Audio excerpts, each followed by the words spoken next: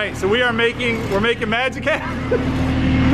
We're making magic happen right there. We got the arbs done, or most of them, which looks great. We've got our boulders set for the post. Looks like they're working on the pergola now. You made the decision to work on this, which is smart. I saw you just moving the right corner of that rock back. Is the patio gonna line up to the back? Come check this out. Okay, cool. If we can bring our patio into this and then into here, it forces the patio guys to cut the patio around it. I like doing that because it makes the rocks look like they were born here. And to do that, you have to use a huge boulder. Yeah. And the option is, instead of moving this giant rock, let's just make the rock look like it took a bite out of the patio, right? It's the little details that make it look so much better. It makes the hardscape guys look lazy, you know? Yeah. I love this enormous piece of weathered limestone that post will carve into there. So don't tell Greg, but we literally stole this out of the front pond. Like, we didn't have the boulder, so we took this out of the landscape out front.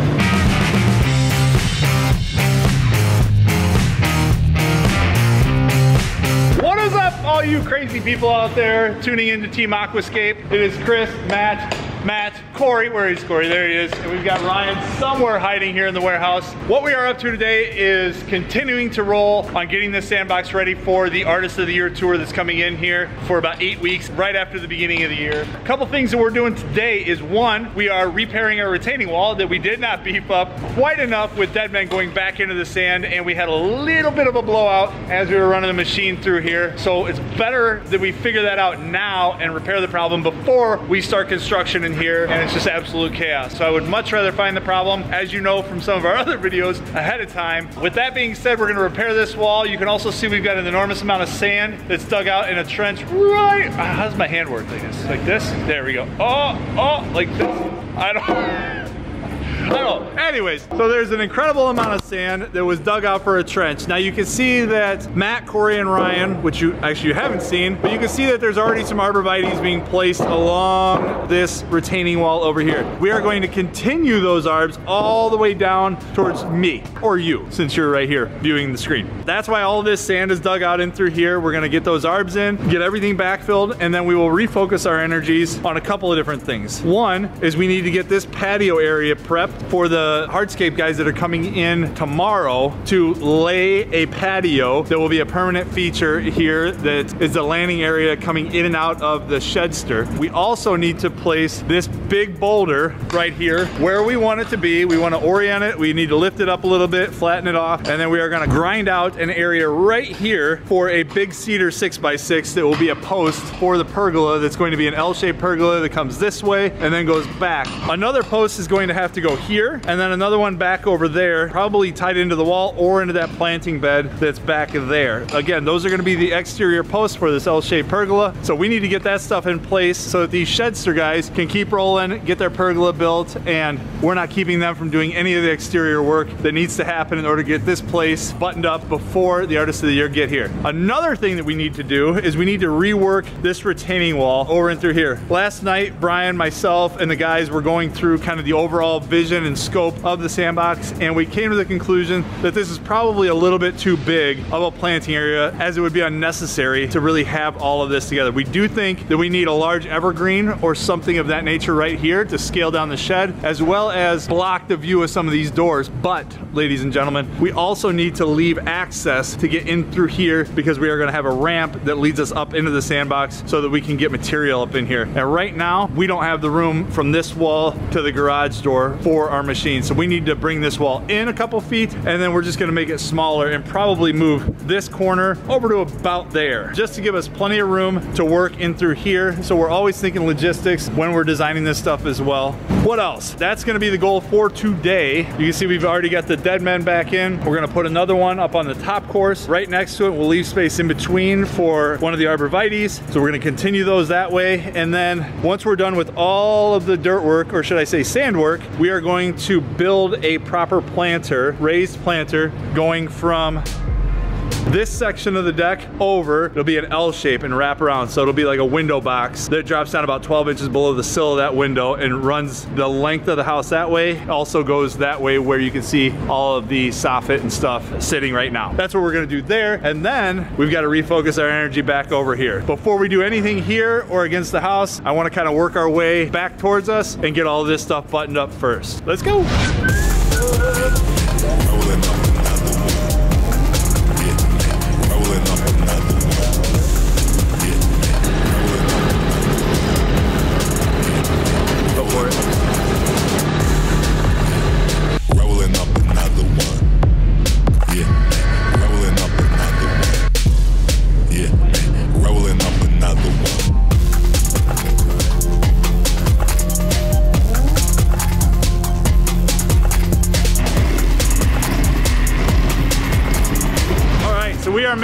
We're making magic happen.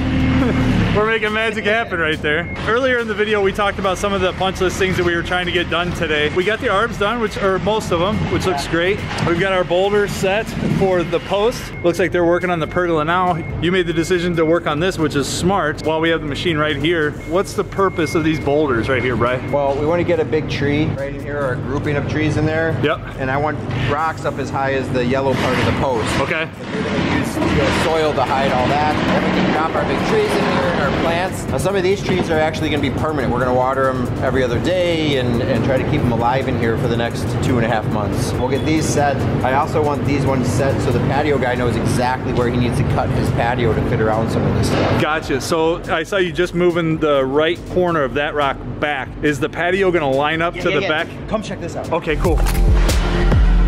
We can bring our patio into this and then into here. It forces the patio guys to cut the patio around it. I like doing that because it makes the rocks look like they were born here. And to do that, you have to use a huge boulder. Yeah. And the option is, instead of moving this giant rock, let's just make the rock look like it took a bite out of the patio. Yeah. Right? It's the little details that make it look so much better. Makes the hardscape guys look lazy, you know? Yeah. So we'll do that. We're actually changing the patio shape now, which is something we do all the time. Yep. Originally, this patio going to come and kind of curve out like this. Yep.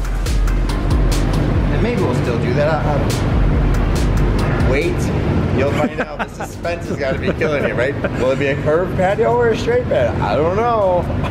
I love this enormous piece of weathered limestone that post will carve into there. So don't tell Greg, but we literally stole this out of the front pond. Like, we didn't have the boulder, so we took this out of the landscape out front. But yeah, we're gonna notch this out. Big cedar timber will actually fall right in here and tie the whole pergola together, which is gonna look amazing. That's awesome. It's the little details. Awesome. One thing we didn't talk about earlier in the video, and you and I talked, which we didn't get on camera, maybe we should have that conversation. Now we want to build like a pondless waterfall. We want to build up on this huge tree trunk right here. So like I'm picturing the soil coming up here sometimes. I'm picturing it coming up here. Sure. But regardless, it's gonna come up at any elevation.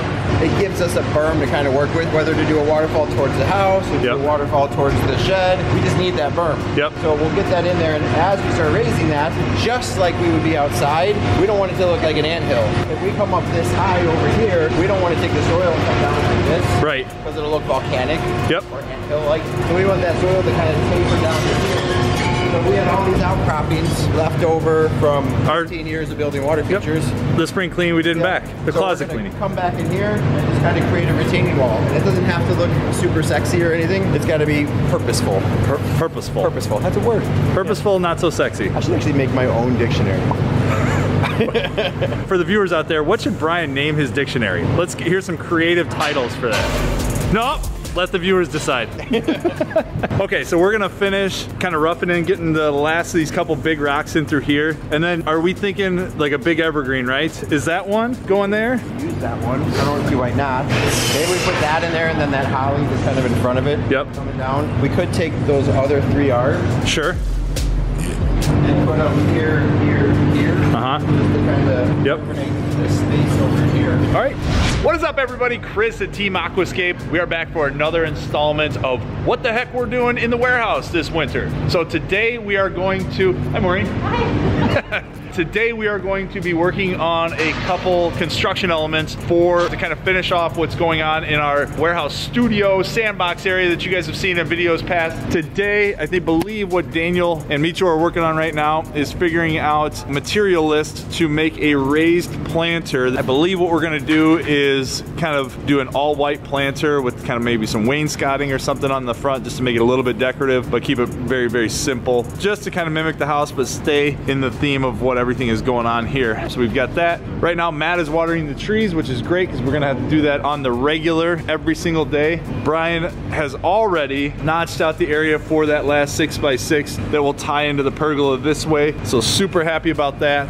Another big thing that's going to happen today is it sounds like the patio guys are going to come in and build out their patio, which is all that stone right over there. We also have to finish out this little plant pocket here and then build a brick wall to hold back all the sand on the outside so that we can butt that fence right up to it. That we can have a little berm or an elevated section there of landscape. just to soften up that pole and kind of hide it a lot better. The other major thing we're gonna do today is build our ramp. We've got going, so we've got planter, we've got ramp. We have to finish securing this log facade to the pole. So we're gonna run pipe straps around the back and really tie that thing together. So we've got to finish that. We've got to finish this. We've got the patio getting done. So we have major things happening today here at Aqualand, inside the warehouse, inside the Artist of the Year studio SANDBOX area. And you can tell I've had my coffee because I am talking super fast right now and I'm ready to roll. So these guys look like they're ready to roll too. Looks like it. Okay, good. There it is. Let's go.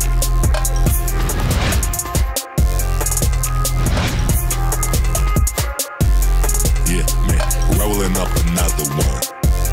Yeah, man, rolling up another one.